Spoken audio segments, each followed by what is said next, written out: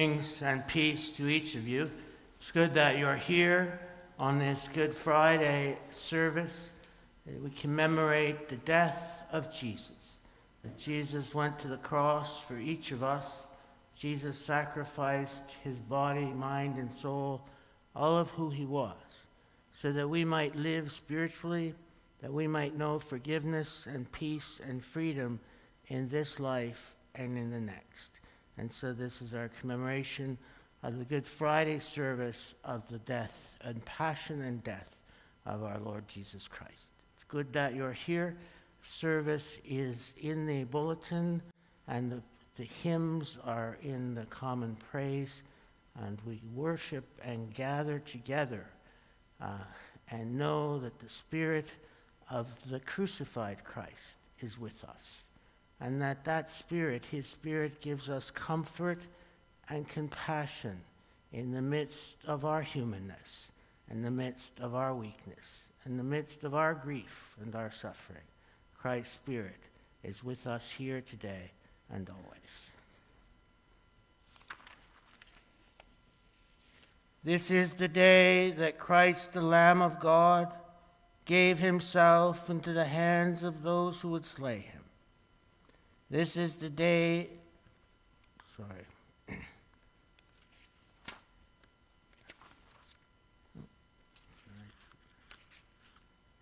I apologize, I have all my services in one binder, so I must apologize. Let's try it again and begin again. Like they say in school, we'll have a do-over. Oh, we like sheep have gone astray. We have turned everyone to his own way. And the Lord has laid on him the iniquity of us all. Christ the Lord became obedient unto death.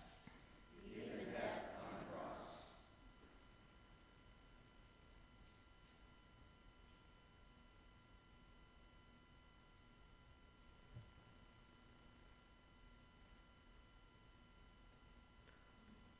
Almighty God, our Heavenly Father, we have sinned in thought, word, and deed.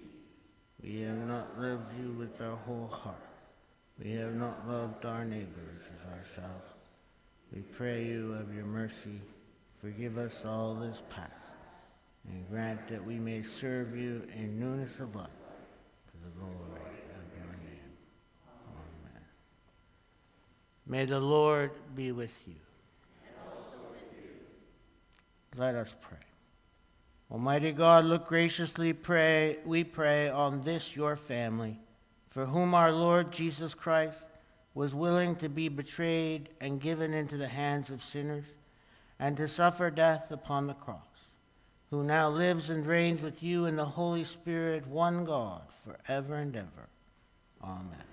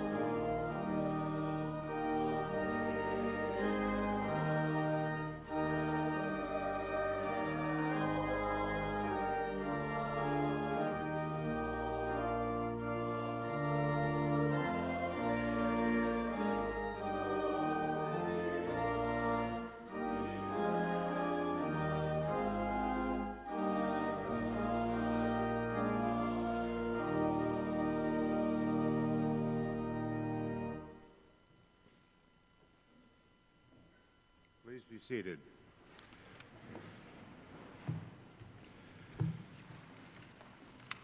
A reading from the book of Isaiah. See, my servant shall prosper. He shall be exalted and lifted up and shall be high. Just as there were many who astonished at him, so marred was his appearance, beyond human semblance, and his form beyond that of mortals, so he shall startle many nations. Kings shall shut their mouths because of him. For that which had not been told them they shall see, and that which they had not heard they shall contemplate. Who has believed what we've heard? And to whom has the arm of the Lord been revealed? For he grew up before him like a young plant, and like a root out of dry ground. He had no form or majesty that we should look at him, nothing in his appearance that we should desire him. He was despised and rejected by others, a man of suffering and acquainted with infirmity.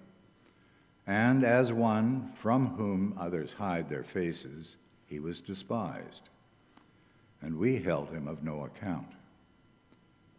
Surely he has borne our infirmities and carried our diseases, yet we account him stricken, struck down by God, and afflicted.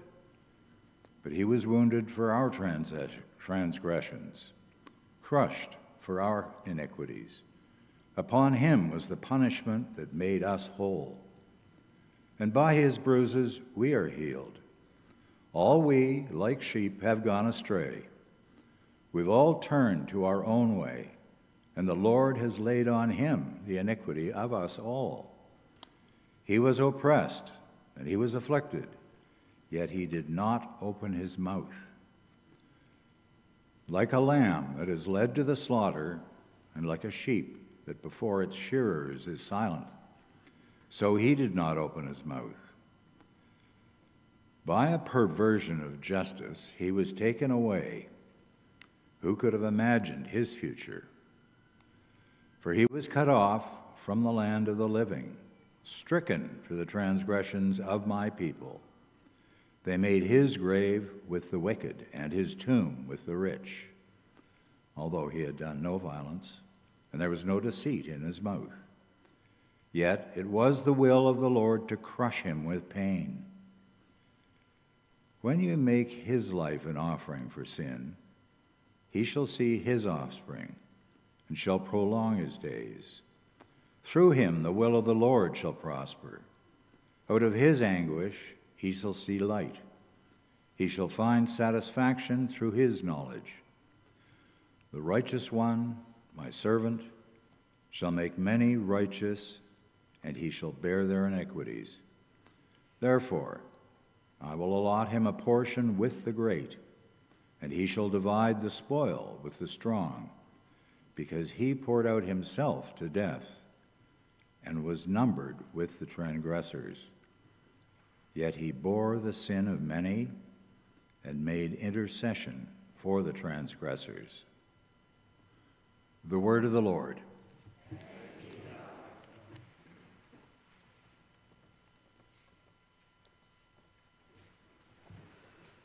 The refrain for our psalm is, my God, why have you forsaken me? All who see me deride me. They curl their lips, they toss their heads. He trusted in the Lord. Let him save him and release him if he is his friend.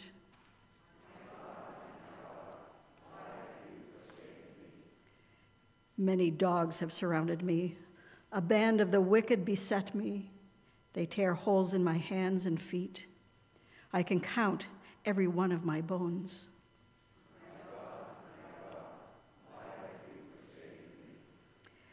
They divide my clothing among them. They cast lots for my robe. O Lord, do not leave me alone. My strength, make haste to help me.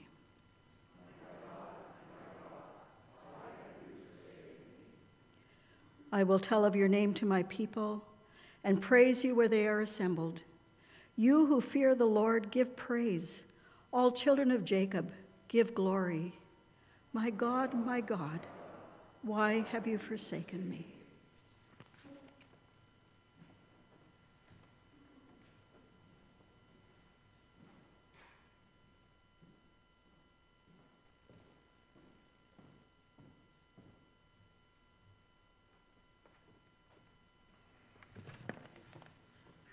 A reading from the book of Hebrews.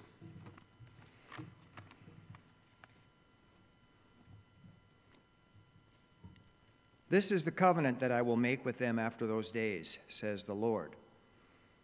I will put my laws in their hearts, and I will write them on their minds. He also adds, I will remember their sins and their lawless deeds no more. Where there is forgiveness of these, there is no longer any offering for sin. Therefore, my friends, since we have confidence to enter the sanctuary by the blood of Jesus, by the new living way that he opened for us through the curtain, that is, through his flesh, and since we have a great priest over the house of God, let us approach with a true heart in full assurance of faith, with our hearts sprinkled clean from an evil conscience and our bodies washed with pure water. Let us hold fast to the confession of our hope without wavering.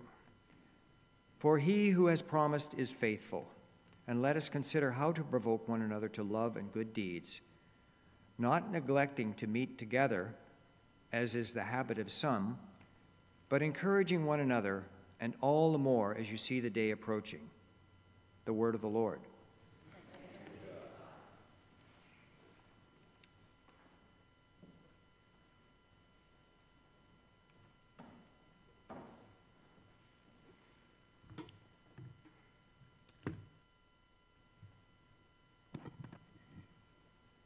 For the reading of the Passion of our Lord, you're invited to stay seated since it's a long reading.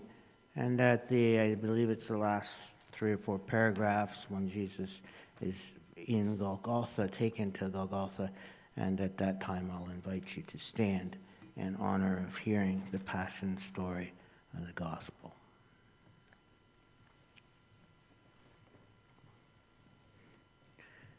After Jesus had spoken these words, he went out with his disciples across the Kidron Valley to a place where there was a garden, which he and his disciples entered. Now Jesus, who betrayed him, also knew the place because Jesus often met there with his disciples. So Judas brought a detachment of soldiers together with police from the chief priests and the Pharisees. And they came there with lanterns and torches and weapons. And then Jesus, knowing all that was to happen to him, came forward and asked him, "Whom are you looking for?" They answered, "Jesus of Nazareth." And Jesus replied, "I am he." Judas, who betrayed him, was standing with them. And when Jesus said to them, "I am he," they stepped back and fell to the ground. Again he asked them, "Whom are you looking for?" And they said, "Jesus of Nazareth." And Jesus answered, "I told you that I am he. So if you are looking for me, let these men go." This was to fulfill the word that he had spoken, "I did not lose a single one of those whom you gave me." Then Simon Peter, who had a sword, drew it, struck the high priest's slave, and cut off his right ear. The slave's name was Malchus. Jesus said to Peter, "Put your sword back into its sheath. Am I not to drink the cup that the Father has given me?" So the soldiers, their officer, and the Jewish police arrested Jesus and bound him. First they took him to Annas, who was the father-in-law of Caiaphas, the high priest, that year. Caiaphas was the one who had advised the Jews that it was better to have one person die for the people. Simon Peter and another disciple followed Jesus. Since that disciple was known to the high priest, he went with Jesus into the courtyard of the high priest. But Peter was standing outside the gate, at the gate. So the other disciple, who was known to the high priest, went out, spoke to the woman who guarded the gate, and brought Peter in. The woman said to Peter, "You are not also one of this man's disciples, are you?" He said, "I am not." Now the slaves and the police had made a charcoal fire because it was cold, and they were standing around it and warming themselves. Peter also was standing with them, warming himself. Then the high priest questioned Jesus about his disciples and about his teaching. And Jesus answered, I have spoken openly to the world. I have always taught in synagogues and in the temple, where all the Jews come together. I've said nothing in secret. Why do you ask me? Ask those who heard what I said to them. They know what I said. And when he had said this, one of the police standing nearby struck Jesus on the face, saying, Is that how you answer the high priest? Jesus answered, If I've spoken wrongly, testify to the wrong. But if I have spoken rightly, why do you strike me? Then Annas sent him bound to Caiaphas the high priest. Now Simon Peter was standing and warming himself. They asked him, You are not also one of his disciples, are you? He denied it and said, I am not. And one of the slaves of the high priest, a relative of the man whose ear Peter had cut off, asked, Did I not see you in the garden with him? And again Peter denied it. And at that moment the cock crowed. Then they took Jesus from Caiaphas to Pilate's headquarters, and it was early in the morning, and they themselves did not enter the headquarters so as to avoid ritual defilement, and to be able to eat the Passover. So Pilate went out to them and asked, What accusation do you bring against this man? They answered, If this man were not a criminal, we would not have handed him over to you. Pilate said to them, Take yourselves and judge him according to your own law. The Jews replied, We are not permitted to put anyone to death. This was to fulfill what Jesus had said when he indicated the kind of death he was to die. Then Pilate entered the headquarters again, summoned Jesus and asked him, Are you the king of the Jews? Jesus answered, Do you ask this on your own, or did others tell you about me? Pilate replied, I am not a Jew, am I? Your own nation and the chief priests has handed you over to me. What have you done? Jesus answered, My kingdom is not from this world. If my kingdom were from this world, my followers would be fighting to keep me from being handed over to the Jews. But as it is, my kingdom is not from here. Pilate asked him, So you are a king? Jesus answered, You say that I am a king. For this I was born, and for this I came into the world, to testify to the truth. Everyone who belongs to the truth listens to my voice. Pilate asked him, What is truth? After he said this, he went out to the Jews again and told them, I find no case against him. But you have a custom that I release someone for you at the Passover. Do you want me to release for you the king of the Jews? And they shouted in reply, Not this man, but Barabbas. Now Barabbas was a bandit. Then Pilate took Jesus and had him flogged.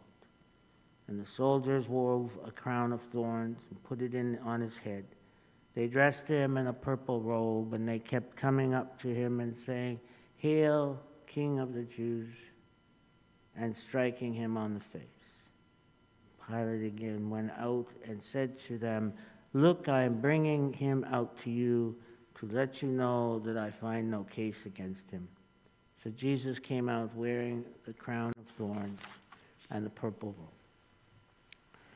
Pilate said to them, Here is the man. And when the chief priests and the police saw him, they shouted, Crucify him, crucify him. And Pilate said to them, Take him yourselves and crucify him. I find no case against him. And the Jews answered him, We have a law, and according to that law he ought to die, because he has claimed to be the Son of God. Now when Pilate heard this, he was more afraid than ever. He entered his headquarters again and asked Jesus, Where are you from? Jesus gave him no answer. Pilate therefore said to him, Do you refuse to speak to me? Do you not know that I have the power to release you and power to crucify you? Jesus answered him, You would have no power over me unless it had been given you from above. Therefore the one who handed me over to you is guilty of a greater sin. From then on, Pilate tried to release him, but the Jews cried out, if you release this man, you are no friend of the emperor. Everyone who claims to be a king sets himself against the emperor." And when Pilate heard these words, he brought Jesus outside and sat on the judge's bench at the place called the Stone Pavement, or in Hebrew, Gabbatha. Now it was the day of preparation for the Passover. It was about noon. He said to the Jews, "Here is your king." They cried out, "Away with him, away with him, crucify him." Pilate asked, "Shall I crucify your king?" And the chief priests answered, "We have no king but the emperor." And he handed him over to be crucified. Standing if you're able.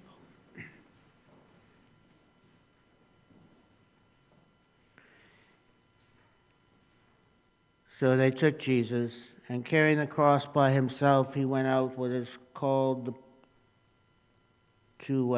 the place of the skull, which in Hebrew is called Golgotha.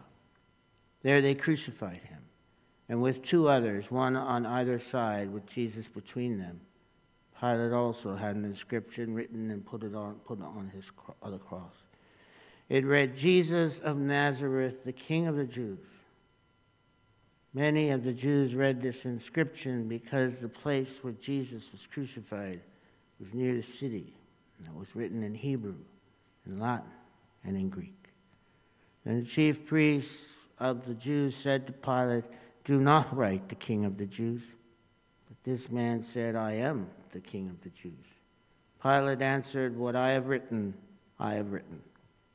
When the soldiers had crucified Jesus, they took his clothes and divided them into 4 pieces, 4 parts, one for each soldier. They took his tunic. Now the tunic was seamless, woven in one piece from the top. So they said to one another, "Let us not tear it, but cast lots for it to see who will get it." This was to fulfill what the scripture says. They divided my clothes among them, and for my clothing they cast lots. And that is what the soldiers did. Meanwhile, standing near the cross of Jesus were his mother's sister, Mary, the wife of Clopas, and Mary Magdalene. Jesus saw his mother and the disciple whom he loved standing beside her. He said to his mother, "Woman, here is your son." And then he said to the disciple, "Here is your mother." And from that hour, the disciple took her into his own home.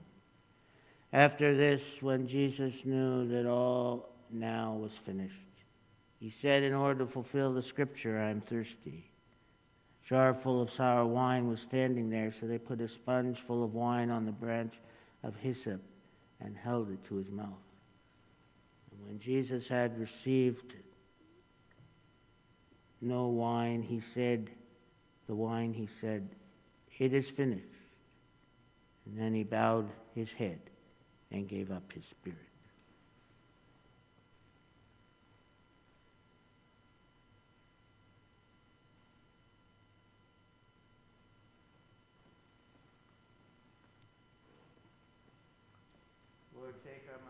Lord, take our minds and think through them. Take my lips and speak through them. Take our hearts and set them on fire with love for you. What we know not, teach us. What we have not, give us. And what we are not, make us. This we ask in your holy and righteous name, through Jesus Christ, our Savior. Amen. Please be seated. It's really good to have all of you here. We try to go back to every year these services of the Triduum, the Holy Week, Monday, Thursday, Good Friday, and Easter Vigil, and try to figure out how many we had last year. And then, so this is a good. It's not that we're all about numbers, but more about persons and people. And so each of you are special to our parish and to me, and so I'm glad you're here.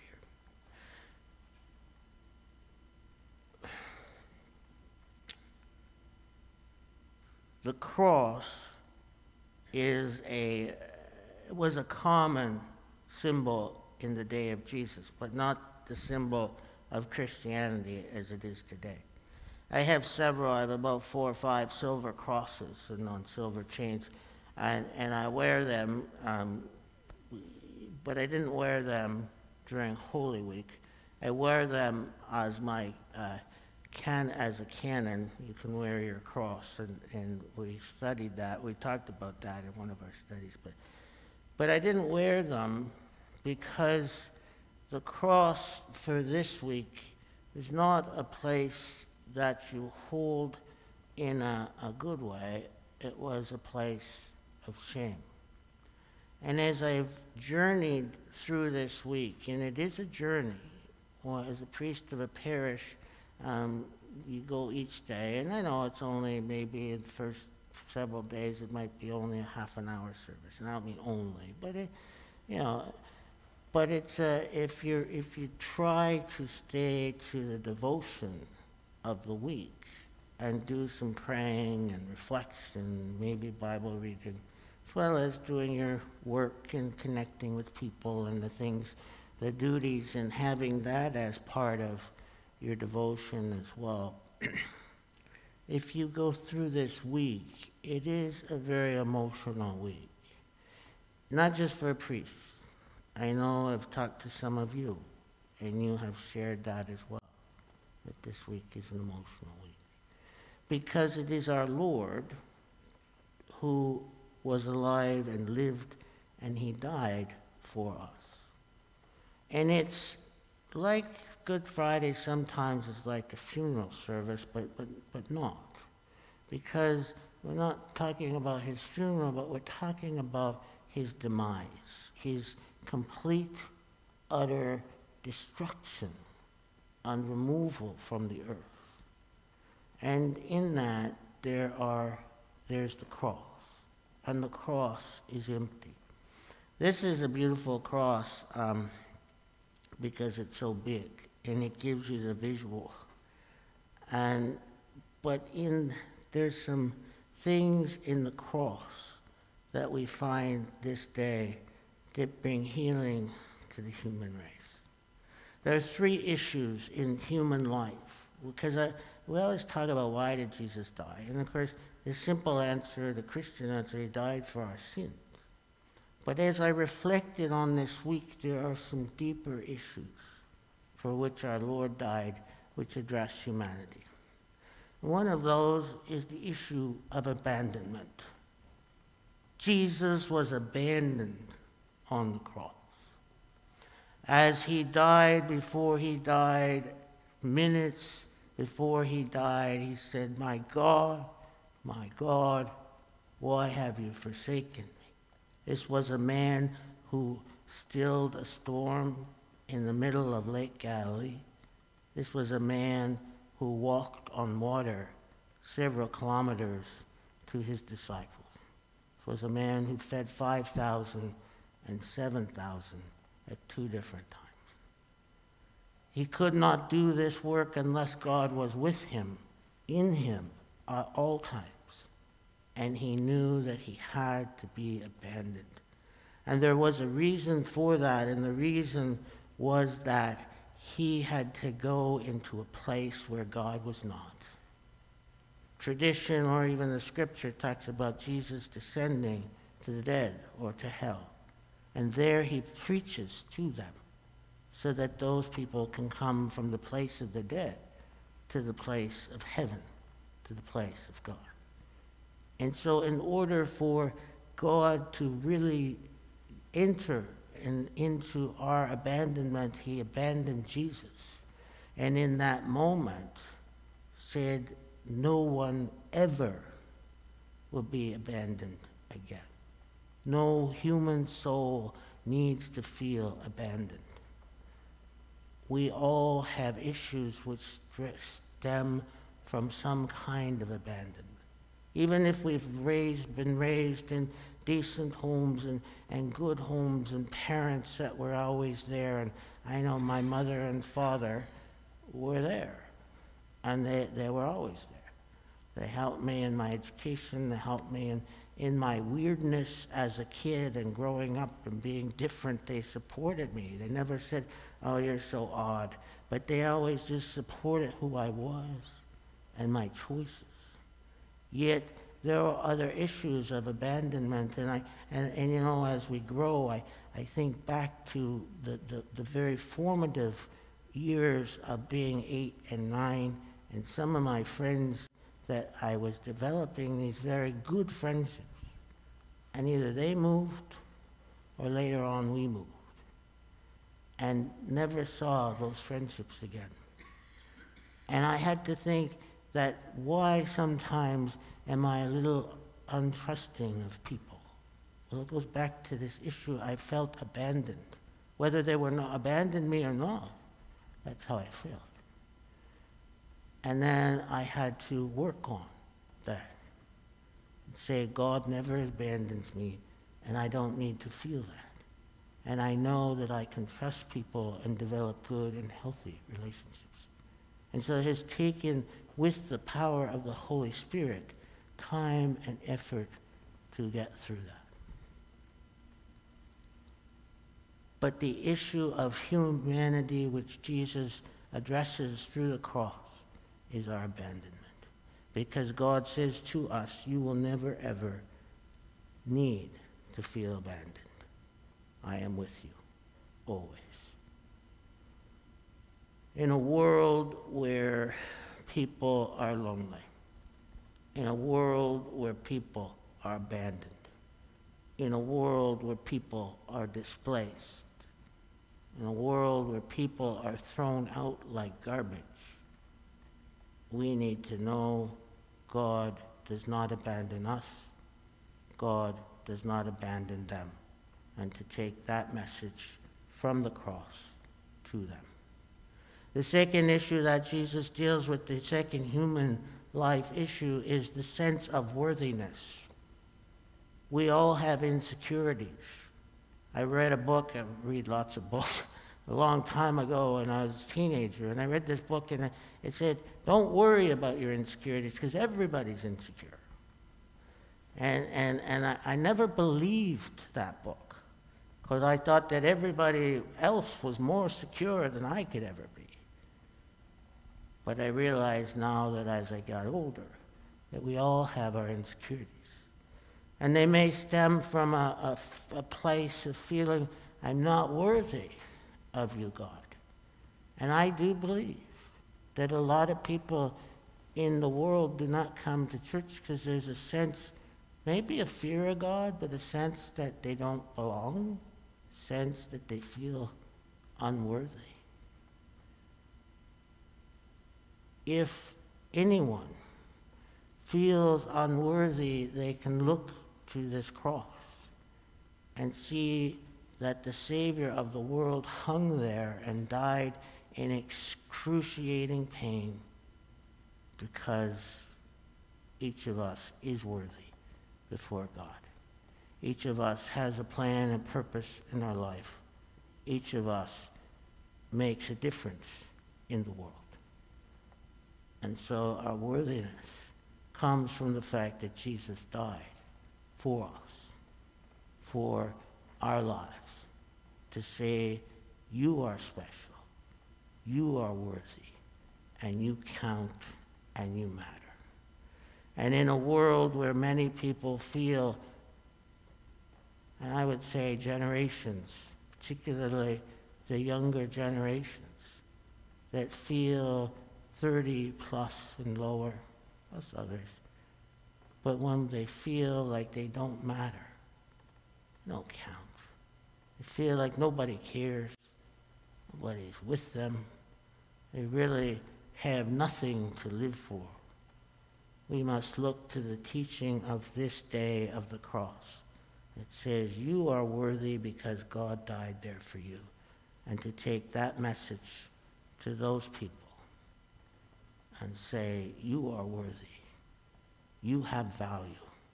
You have merit. Stand with me. The third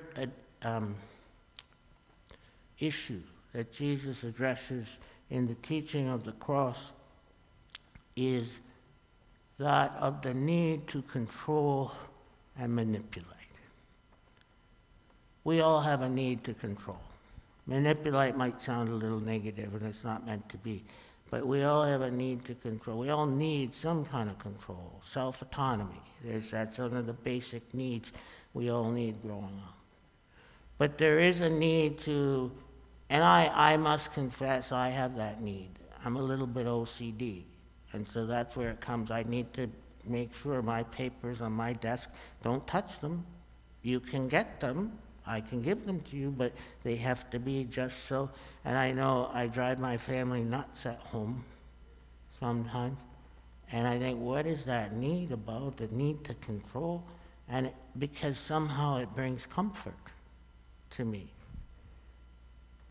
And so the need, however you seek to control, we all have it.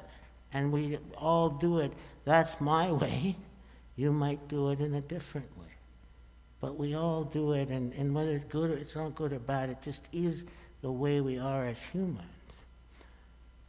But what the cross teaches us is that we can give up control. We don't have to worry as much. We don't have to be bound by our own implications of whether we think we're good or bad. Jesus gave up his life on the cross. He bowed his head and gave up his spirit. He gave up.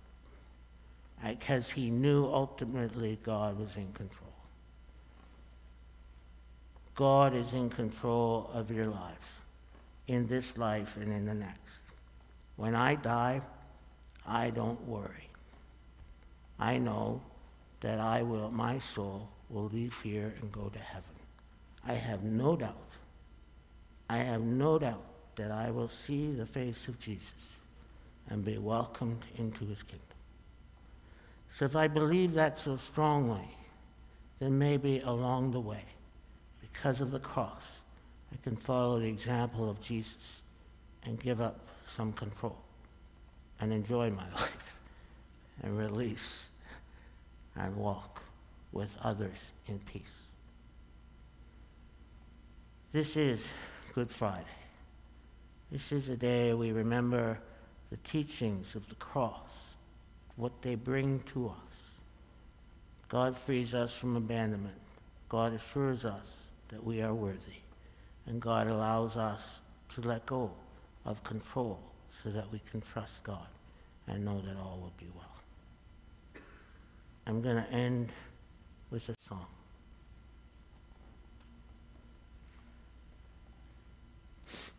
The rock of the cross for me is a rock that I cling to in my life and one day in my death.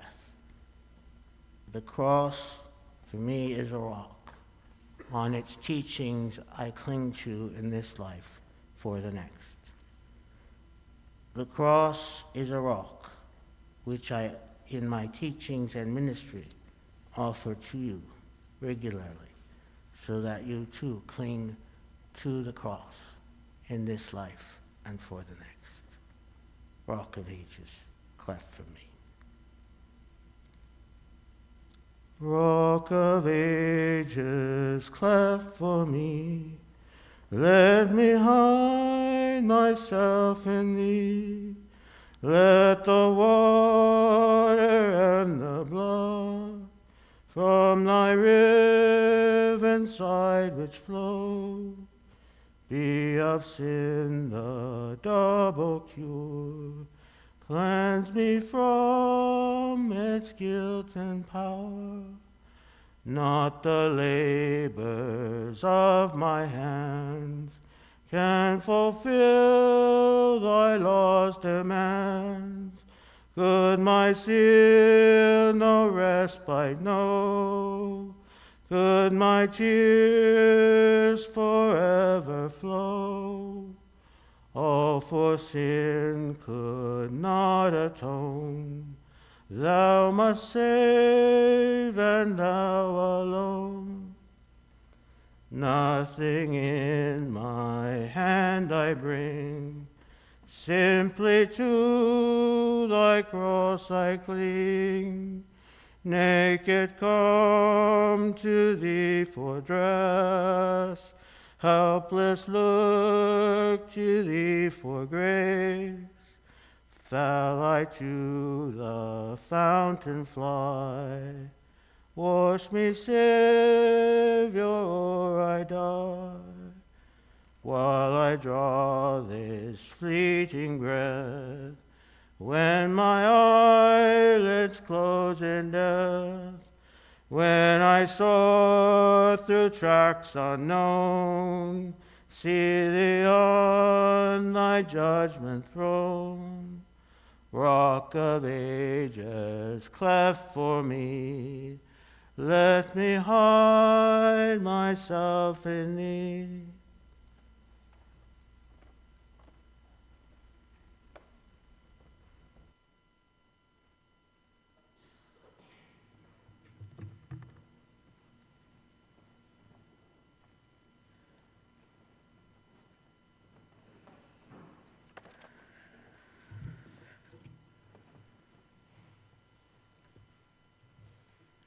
Let us pray. Brothers and sisters, for the Holy Church throughout the world,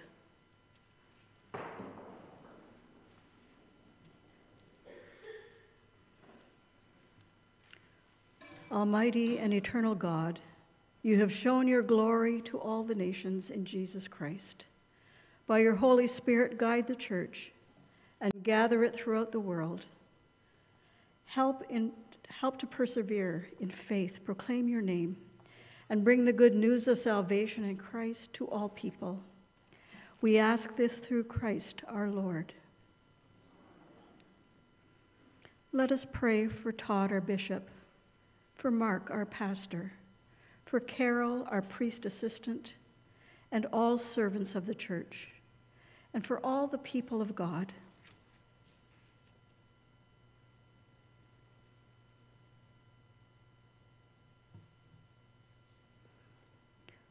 Almighty and eternal God, your Spirit guides the church and makes it holy.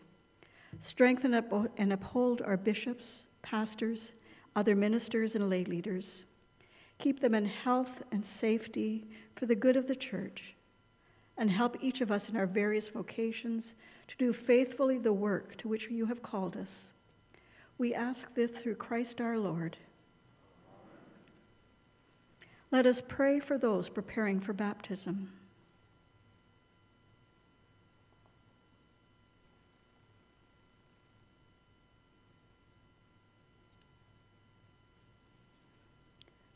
Almighty and eternal God, you continue to bless the church, increase the faith and understanding of those preparing for baptism. Give them new birth as your children, and keep them in the faith and communion of your holy church. We ask this through Christ our Lord. Let us pray for our sisters and brothers who share our faith in Christ Jesus.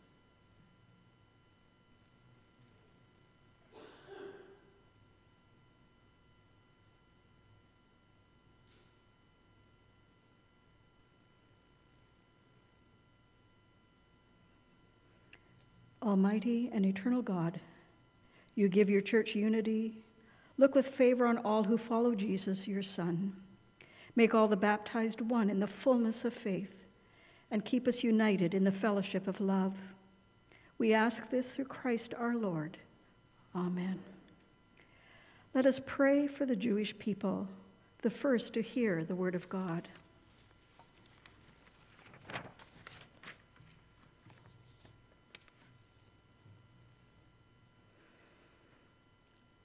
Almighty and eternal God, long ago you gave the promise to Abraham and your teaching to Moses. Hear our prayers that the people you called and elected as your own may receive the fulfillment of covenant promises. We ask this through Christ our Lord. Amen. Let us pray for those who do not share our faith in Jesus Christ.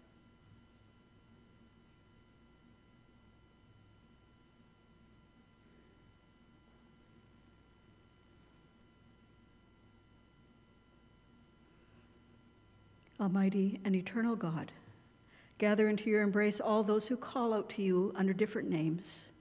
Bring an end to interreligious strife and make us more faithful witnesses of the love made known to us in your Son. We ask this through Christ our Lord. Amen. Let us pray for those who do not believe in God.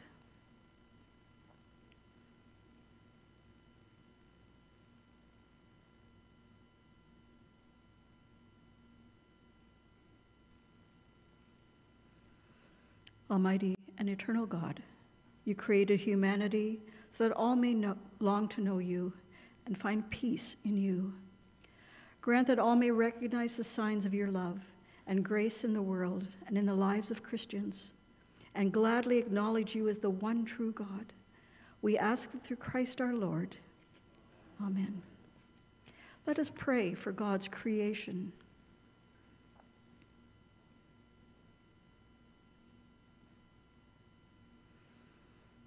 Almighty and eternal God, you are the creator of a magnificent universe.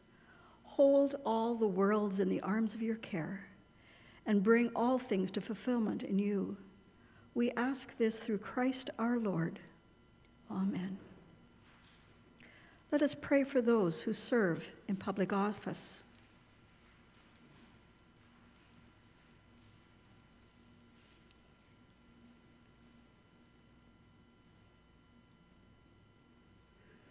Almighty and eternal God, you are the champion of the poor and oppressed. In your goodness, give wisdom to those in authority so that all people may enjoy justice, peace, freedom, and a share in the goodness of your creation. We ask this through Christ our Lord. Let us pray for those in need.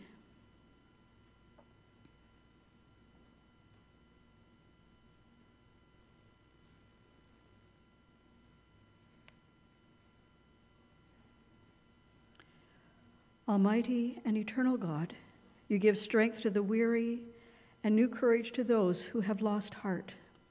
Heal the sick, comfort the dying, give safety to travelers. Free those unjustly deprived of liberty, and deliver your world from falsehood, hunger, and disease. Hear the prayers of all who call on you in any trouble, that they may have the joy of receiving your help in their need. We ask this through Christ our Lord. Amen.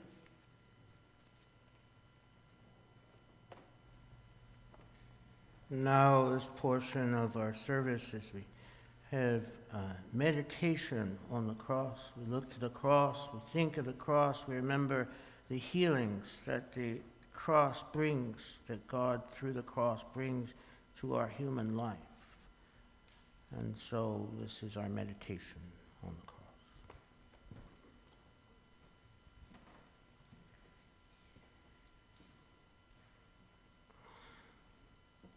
This is the wood of the cross in which hung the Savior of the world. Come, let us.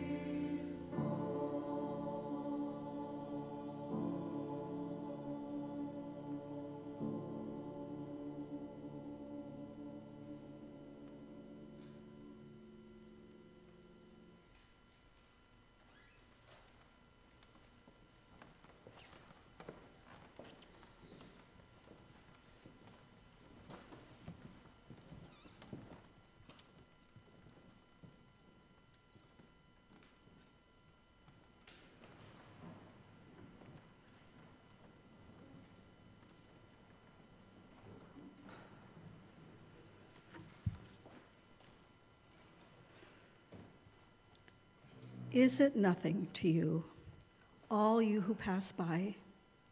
Look and see if there's any sorrow like my sorrow, which was brought upon me, which the Lord inflicted on the day of his fierce anger.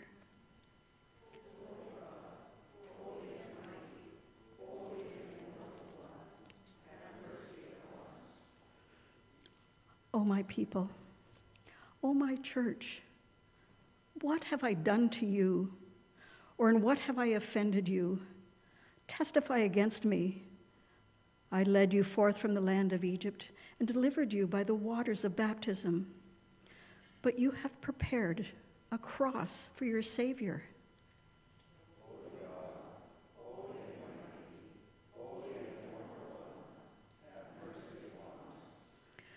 I led you through the desert 40 years and fed you with manna. I brought you through tribulation and penitence and gave you my body, the bread of heaven. But you have prepared a cross for your Savior.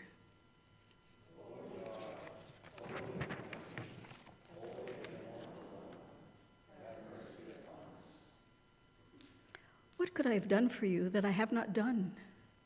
I planted you, my chosen and fairest vineyard. I made you the branches of my vine. But when I was thirsty, you gave me vinegar to drink, and pierced with a spear the side of your Savior.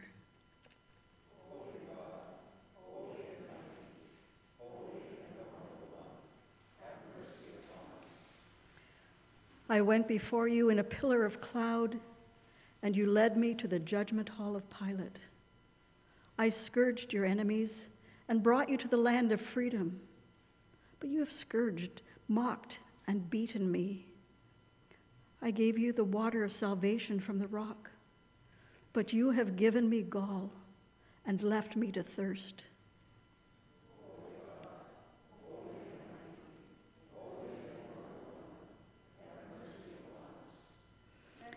I gave you a royal scepter and bestowed the kings to the kingdom. But you have given me a crown of thorns. I raised you on high with great power, but you have hanged me on the cross.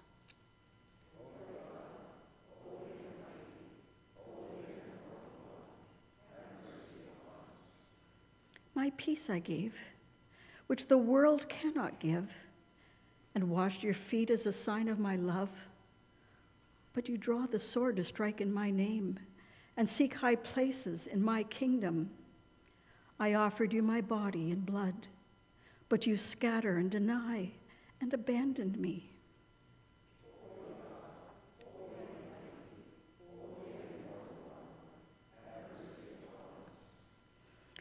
I sent the Spirit of truth to guide you, and you close your hearts to the counselor. I pray that all may be as one in the Father and me, but you continue to quarrel and divide. I call you to go and bring forth fruit, but you cast lots for my clothing.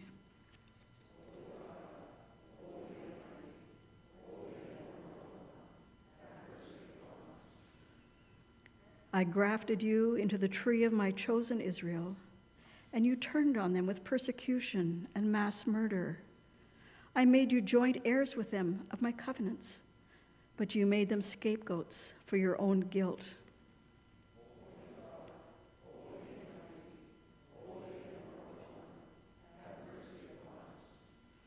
I came to you as the least of your brothers and sisters. I was hungry, and you gave me no food. I was thirsty, and you gave me no drink. I was a stranger, and you did not welcome me. Naked, and you did not clothe me. Sick and in prison, and you did not visit me. Holy God, holy and mighty, holy and immortal one, have mercy upon us.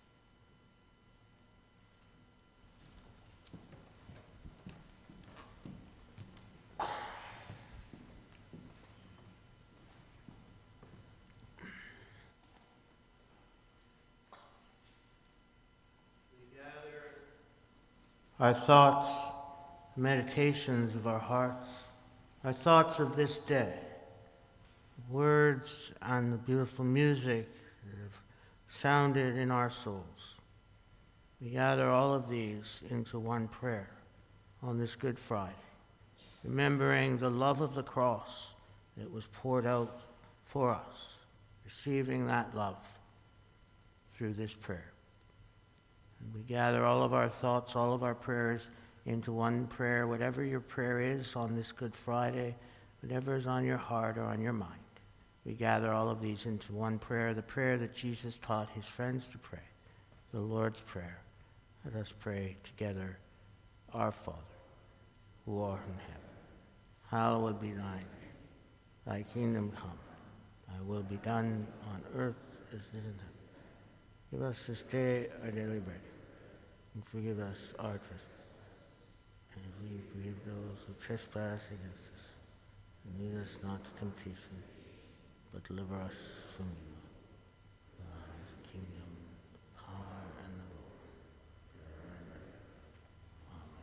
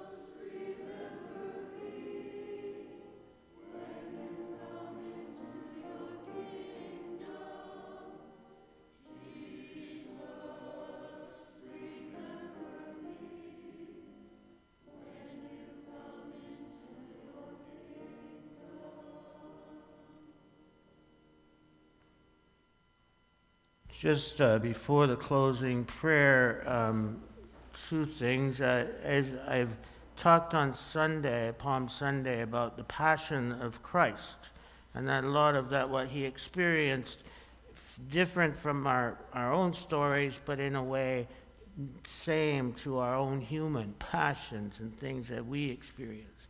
And that Good Friday is an opportunity to bring those passions, good or bad, anything that you struggle with, and to nail it to the cross symbolically. And so after the service will end after this prayer, and you're invited to come and go, to leave in quiet. I will be at the door. If you want to be quiet and not to me to talk to you, just go out. But I'd like to be there to greet you if you want to be greeted by me. So I'll be out there. And but also we're inviting you, if you want to come and have a moment at the cross, just you and the cross and God. We invite you to do that as well. And if you need some prayers, Norma is going to be in the St. Thomas Chapel. If you need some prayers of encouragement and peace on this day, please go and see Norma. So that's the kind of ending of our Good Friday service, and I'm so glad you're all here. Thank you to our choir, and of course Katie, and to Norma, who's been a great help as lay reader for the last couple of days, and David Adair as well. Okay. And now the closing prayer. Send down your abundant blessing, Lord, upon your people who have devoutly recalled the death of your Son and the sure and certain hope of the resurrection. Grant them pardon, bring them comfort. May their faith grow stronger and stronger, and their eternal salvation be assured. We ask this through Christ our Lord.